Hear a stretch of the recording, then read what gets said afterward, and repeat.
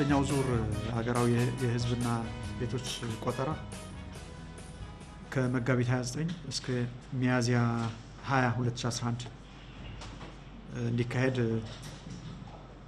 በቅድ ተይዞ የተለያዩ ስራዎች እና ዝግጅቶች ሲደረጉ እንደነበረ ይታወቃል። ይሁን እንጂ ሀገራዊው የቆጠራ ኮሚሽን መጋቢት 9 ቀን 2011 ባካሄደው አስቸኳይ ስብሰባ ቆጠራው ላልተወሰነ ጊዜ እንዲራዘም በአብላጫ ድምጽ ወስኗል። በእኛ በኩል እንደ ትግራይ ክልል ቆጠራው በታቀደለት ጊዜ መካሄድ አለበት የሚል አቋም ነው የወሰነው። ለዚህም አስፈላጊው ዝግጅት አድርገናል። በቀሩት ጊዜያትም የቀሩት ስራዎች ለማከናወንና ቆጠራው በስኬት እንዲካሄድ ለማድረግ ዝግጁ መሆናችንን ተገምግመዋል ማለት ነው በኮሚሽኑ ጭምር። ስለሆነም ቆጠራው በእቅዱ መሰረት መካሄድ አለበት የሚል አቋም ነው ያራመድነው በኮሚሽኑ ስብሰባ ላይ። ለዚህም ምክንያቶች አሉ። ቆጠራው መራዘም የለበትም የምንልባቸው ምክንያቶች አሳማኝ ምክንያቶች አሉ። አንደኛው የመንግስት ግልጽነት የተመለከተ ነው። ከዚህ አስቸኳይ ስብሰባ አንድ 10 ቀን ቀደም ብሎ ማለትም የካቲት 27 ቀን 2011 ዓ.ም ኮሚሽኑ ስብሰባ አድርገው ነበር አዲስ አበባ ላይ። በዚህ ስብሰባ ኮሚሽኑ የገመገመው እየተደረጉ ያሉ ዝግጅቶች ቅድመ ዝግጅቶች ጥሩ ናቸው። በቀሩት ቀናትም ምን መስራት እንዳለብን አስቀምጧል። እነዚህ ስራዎችን በተባለው ጊዜ ውስጥ መከናወን የሚችሉ ስራዎች እንደሆኑ ነው በጋራ ገምግመን የተስማማ ነው። ከዛ በኋላ ሁሉም ክልሎች ወደ ቀሩት ስራዎች ማጠናቀቅ ነው የገባ ነው። በዛ መሰረት በሁሉም ክልሎች ማለት የሚቻለው ደረጃ ጠንከር ያለ የስራ እንቅስቃሴ ውስጥ ታይቷል። በመሃል ነው ያስቸኳይ ስብሰባ የተጠራውና በመሃል ያጋጠመ የተለየ ችግር እኛ አላየንም። ያጋጠመም የተለየ ችግር ካለ ችግሩን መፍታት ነው መፍትሄው እንጂ የቆጠራ ቀኑን ማራዘም አይደለም። ቆጠራው በጣም ትልቅ አጀንዳ ነው። ብዙ ስራዎች ተሰርተዋል፣ ብዙ ወጪ ወጥቶበታል። ድንገት የቆጠራ ጊዜውን እናራዝመው ማለት በመንግስት አሰራር ግልጽነት የሌለ መሆኑን ያሳየናል። ስለዚህ ከዚህ አንፃር ቆጠራ ቀኑ መራዘም የለበትም የሚል እምነት አለን። ሁለተኛው ምክንያት ተጠያቂነት የተመለከተ ነው። ቆጠራው እንግዲህ ከ2006 ጀምሮ ዝግጅት እየተደረገበት የቆየ አጀንዳ ነው። ብዙ ወጪም ወጥቶበታል፣ ብዙ ኢንቨስትመንት ፈሶበታል። ቆጠራው የቆጠራ ካርታ መላ ኢትዮጵያን የሸፈነ የቆጠራ ካርታ ተዘጋጅቷል። ትልቅ ፋይናንስ የሚጠይቅ ትልቅ አቅም የሚጠይቅ ስራ ነው ይሄ። ብዙ የተለፋበት ስራ ነው ይሄ። የቆጠራ ቁሳቁሶች ተዘጋጅተው ታትመው ምን ብለው ዝግጁ ሆነዋል። ወደ የክልሉም ተሰራጭተዋል። እነዚህ በቀጣይ ማያገለግሉም አንዳንዶቹ ለቆጠራው ቀን ተብለው የተዘጋጁ ናቸው። ቀን የታተመባቸው መልእክቱም በቆጠራው ቀን የተቀረጹ መልእክቶች ናቸውና ለሌላ ጊዜ አንዳንዶቹ አያገለግሉም። የቆጠራ ታብሌቶችም ተገዝተዋል። አንዳንዶቹም ወደ የክልሉ ተሰራጭተዋል። አሁን የትግራይ ክልል ታብሌቶቹ መቀሌ ደርሰዋል። ታብሌቶቹ ሲስተምም ተጭኖባቸዋል። ለቆጠራው ቀን የሚያገለግል ሲስተም ነው። የቆጠራ ቀኑ ሲቀየር የተጫነው ሲስተምም ያው መቀየር አለበት ማለት ነው። ተቆጣጣሪዎች ተዘጋጅተዋል። በአገር ደረጃ በድምር 180 ሺህ የሚሆኑ ቆጣሪዎችና ተቆጣጣሪዎች ተመልምለዋል። የአሰልጣኞች ስልጠና ተሰጥቷል። ለዚህም ብዙ ወጪ ወጥቷል። ባለፈው ሳምንት ጀምሮ ቀሪ ቆጣሪዎችና ተቆጣጣሪዎች ወደ ስልጠና ቦታ እንዲገቡ ዝግጅቶች ተደርጓል ብዙ የማሰልጠኛ ቦታዎች ተዘጋጅተዋል የማሰልጠኛ ሰነዶች ተዘጋጅተዋል ወዘተ ብዙ ዝግጅት ተደርጓል ስለሆነም ይሄ ከፍተኛ ኢንቨስትመንት እና ወጪ የወጣበት ቅድመ ዝግጅት አንዳንዱ ኪሳራ ነው ኪሳራ መልሶ ማያገለግል ነው ልፋቱ በተለይ ተመሳሳይ ስለዚህ ለዚህ ኃላፊነት የሚወስድ አካል መኖር አለበት በእኛ በኩል እንደ ትግራይ አስፈላጊ ዝግጅት አጠናቀናል ቆጠራው ማካሄድ እንችላለን የሚል እምነት ነው ያለና ለሚደርሰው ኪሳራ ኃላፊነት መውሰድ አንችልም ኃላፊነት የሚወስድ አካል መኖር አለበት እንዲሁ አራዝመናል በሚል ብቻ መታለፍ የለበትም የሚል እምነት ነው ያለን ሌላው መነሻችን ህገ መንግስት ነው ቆጠራ በየ10 አመቱ መካሄድ እንዳለበት በፌደራል ህገ መንግስት ተደንግጓል ለዚህም ነው ዝግጅት እየተደረገ የቆየው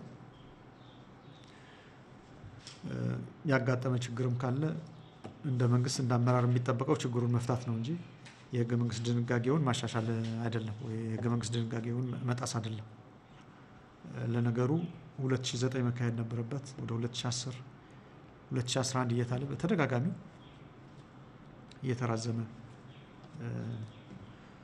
ነው የመጣው ስለዚህ በተባለው ቀን ቆጠራው ማካሄድ ነበረበት መንግስት የሚል ነው ያለና ይሄ መንግስት እና አመራሩ ለህገ መንግስቱ ያለው ታማኝነት ህገ መንግስቱን ለማስከበር ያለው ቁርጠኝነት ምን ያህል እንደሆነ የሚያሳይ ነው የሚል መነሻ ነው ያዝነው ሌላው በግልጽ እንደ ምክንያት መቀመጥ ያለበት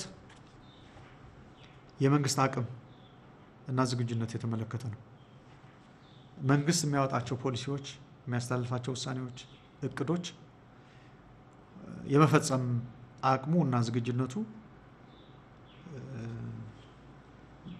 በጣም ደካማ መሆኑን ያሳያል የሚል እምነት ነው ያለን ቆጠራው ትልቅ አጀንዳ ነው ለለፉት አመታት የተለያዩ ዝግጅቶች እየተደረጉ የቆየ እቅድ ነው ይሄ በጣም ትልቅ ጠቀሜታ ያለው ስራ ነው መንግስት ይሄን መፈጸም ካልቻለ አቅሙ ተመናምነዋል ማለት ነው ወይም ዝግጁነት ቁርጠኝነት የለውም ለውሳኔዎቹ ለእቅዶቹ ተፈጻሚነት ዝግጁነቱ ምን ያህል ደካማ እንደሆነ የሚያሳይ ነው የሚል ሐሳብ ነው ያለ ችግር አያጋጥምም ማለት አይደለም ግን እንዳመራር እንደ መንግስት የሚጠበቀው ችግሩን መፍታት ነው ማስተላለፍ አይደለም መንግስት ጥያቄ በተነሳ ቁጥር በሶሻል ሚዲያ እና በሌሎች መንገዶች ጥያቄ በተነሳ ቁጥር ኮሽ ባለ ቁጥር ውሳኔው የሚሰርዝ ውሳኔው የሚያስተላልፍ ፖሊሲዎችን የሚያጥፍ ከሆነ መንግስት ያለው የማስፈጸም ብቃቱ ዝግጁነቱ የተመናመነ መሆኑን ነው የሚያሳየን የሚል እምነት ነው ያለን ከዚህም አንፃር ካየነው ውሳኔው የመንግስትን ደካማነት የመንግስትን ፖሊሲዎችን የማስፈጸም ብቃት ምን ያህል እንደወረደ ነው የሚያሳይ የሚል ሐሳብ ነው ያለን ይሄ ቆጠራ በዓለም አቀፍ ደረጃም ትልቅ ትኩረት የተሰጠው ቆጠራ ነው በቴክኖሎጂ የታገዘ ቆጠራ ስለሆነ የተለያዩ አካላት በተለየ መልኩ እየተከታተሉት የቆዩ ስራ ነው ይሄ አንዳንዶቹም በገንዘብ በቴክኖሎጂ በሙያ እና በሎጂስቲክስ እየደገፉት መጥተዋል ድንገት ተላልፏል ሲባል በዓለም አቀፍ ማህበረሰቡ ዘንድ ያለን ተቀባይነቱ ትዝብት ላይ የሚጥለን ስለሆነ መራዘሙ እና ውሳኔው ትክክል አይደለም የሚል እምነት ነው በአጠቃላይ ቴክኒካዊ ዝግጅቶች እየተጠቃለሉ ባሉበት ወቅት ነው እንዲራዘም የተወሰነው እንደ ትግራይ ክልል እና ሌሎች በርካታ ክልሎች በቂ ቅድመ ዝግጅት አድርገው ሳለ ነው ይሄ ውሳኔ የተወሰነ ያለውና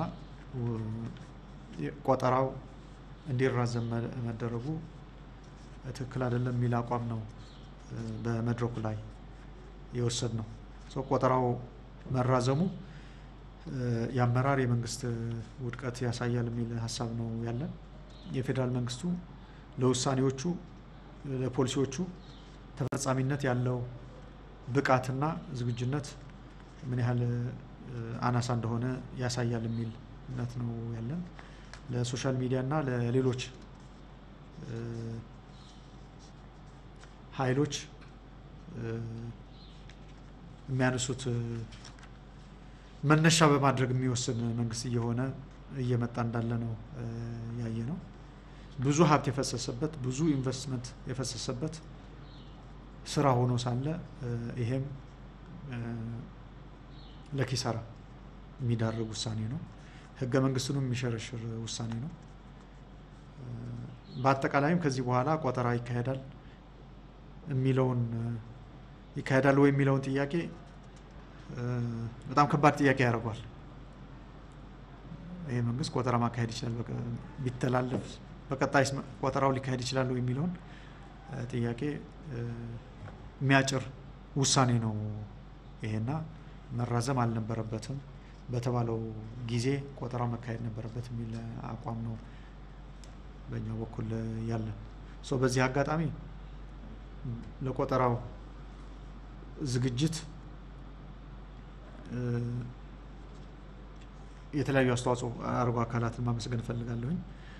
ቆጣሪዎችና ተቆጣጣሪዎች ፈቃደኛ ሆነው በዚህ ስራ ለመሳተፍ ላሳዩት ዝግጁነት ከልብ ለማመስገን ፈልጋለሁ። በየደረጃው ያሉ የመንግስት አመራር አካላት እንደዚሁ የፌደራል ስታቲስቲክስ ኤጀንሲ ኃላፊዎችና ባለሙያዎች በተለይም ደግሞ በትግራይ ክልል ያሉ ሁለቱ የቅርንጫፍ ጽህፈት ቤት ኃላፊዎችና ባለሙያዎች መቀሌና ሽሬ ያሉት ማለት ነው። የሚዲያ አካላት በአጠቃላይ ደግሞ ለትግራይ ህዝብ ምርጫው እንዲሳካ ለነበራቸው አስተዋጽኦ ከልብ አመሰግናለሁ። በእኛ ምክንያት ተራዘመ የሚል ዲስኩር ስለማ ነበርና ምንድነው አጀንዳው? በመራዘሙ ምክንያት እነሱ ኃይሎች የሚያተርፉት ነገር ምንድነው? ለምንድነው እንዲቀየር የፈለጉት? በአብዛኛዎቹ ክልሎች አንዳንድ አካባቢ ችግር ቢኖር ዝግጅቶቹ ቅድመ ዝግጅቶች ተጠናቀዋል። ችግር ባለባቸውም ቢሆን መፍትሄ ማድረግ ይቻላል። ማካሄድ ነበረብን የሚል እንትን ነው ያለን። ስለዚህ እንደተባለው በውጭ የነበሩ ግፊቶች፣ ዘመቻዎች እና ቅስቀሳዎች መሰረት በማድረግ ነው መንግስት ቆጠራው እንዲራዘም እያደረገ ያለውና ይሄ ተቀባይነት የለውም።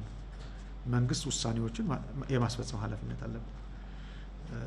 የመንግስት እቅድ የሀገር እቅድ የማስፈጸም ኃላፊነት አለበት።